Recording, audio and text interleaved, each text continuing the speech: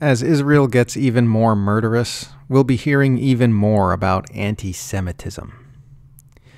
The Israeli military says it's preparing a ground offensive in Lebanon as it continues to hammer its neighbor to the north with bombs, which of course means we'll be hearing a lot of anxious hand-wringing from the Western political media class about anti-Semitism in the coming weeks. We know we'll be hearing a lot more about anti-Semitism because that's what always happens whenever Israel does something profoundly evil. People start objecting to its atrocities and demanding that their government stop facilitating them, and the imperial spinmeisters start framing these objections as a frightening rise in anti-Jewish bigotry in order to delegitimize and silence them. The very first time you get accused of hating Jews for voicing legitimate criticisms of Israel's actions, you immediately understand that the whole narrative about an epidemic of anti-Semitism in our society is a complete lie. You're like, it's bad to murder children by the thousands, and someone tells you, so you hate Jewish people then?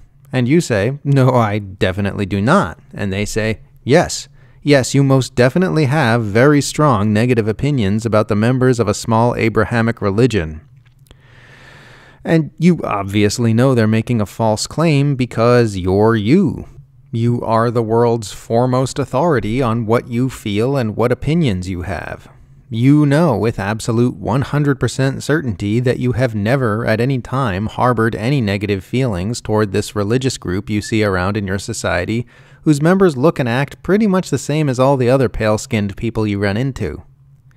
You know Jewish people.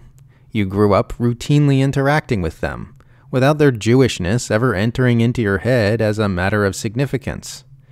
It's not something you ever thought much about or cared about in your day-to-day living. And then here's this person trying to tell you that you actually have a seething, obsessive hatred against Jews because you denounced the extensively documented abuses of a small Middle Eastern state, which are being actively supported by your own government. And so then you immediately go, so this is what people are talking about when they say there's an anti-Semitism crisis? This is the anti-Semitism they're talking about? People like me, who have never at any time had the slightest twinge of ill will toward the Jewish people ever appear inside them? We're the anti-Semites that the entire Western political media class has been shrieking about all year in the midst of an active genocide? Well, that's pretty ridiculous. And from then on, you know it's a lie. Not only do you know it's a lie, you know the people hurling the accusation know it's a lie too. Because you know from your own experience that it's a smear tactic which is being cynically used as a bludgeon to protect the information interests of a warmongering apartheid state. But you keep seeing it used, day after day after day after day, by liars and manipulators, most of whom are not Jewish. Most of the people employing this cynical, manipulative smear tactic are Gentile supporters of the U.S. centralized empire and the status quo world order it enforces.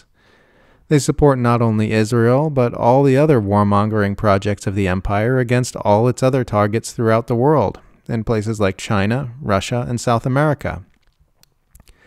So while you're being dishonestly smeared with accusations of anti-Semitism, it still doesn't make you feel any ill will toward the Jewish people, because you can see that all this violence, dishonesty, and manipulation isn't being caused by Jews and isn't ultimately about Judaism.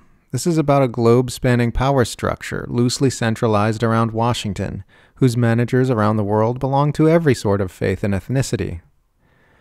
When you define anti-Semitism as any and all criticism of the State of Israel, and then the State of Israel massacres thousands of children, you will naturally see a rise in anti-Semitism as you have defined it. And make no mistake, that's exactly what's been happening. The Anti-Defamation League has admitted that last year it began including pro-Palestinian activism in its records of anti-Semitic incidents, and acknowledged that the majority of the supposed anti-Semitism in its recorded incidents could be directly related to the Israel-Hamas war. So when you hear about soaring anti-Semitism and a crisis of anti-Jewish bigotry in our society, that's what people are talking about. They're talking about entirely valid and responsible public outcry against the actions of an apartheid state that is materially supported by the most powerful empire that has ever existed. Obviously, real anti-Semitism exists and is bad, but its scale, influence, and threat in today's world has been inflated by orders of magnitude by this freakish perception management operation, to the point that it is now treated as a more urgent and important concern than actual war and genocide. The thing about smear campaigns is that once they are seen and understood, they always make the smearer look worse than the one being smeared.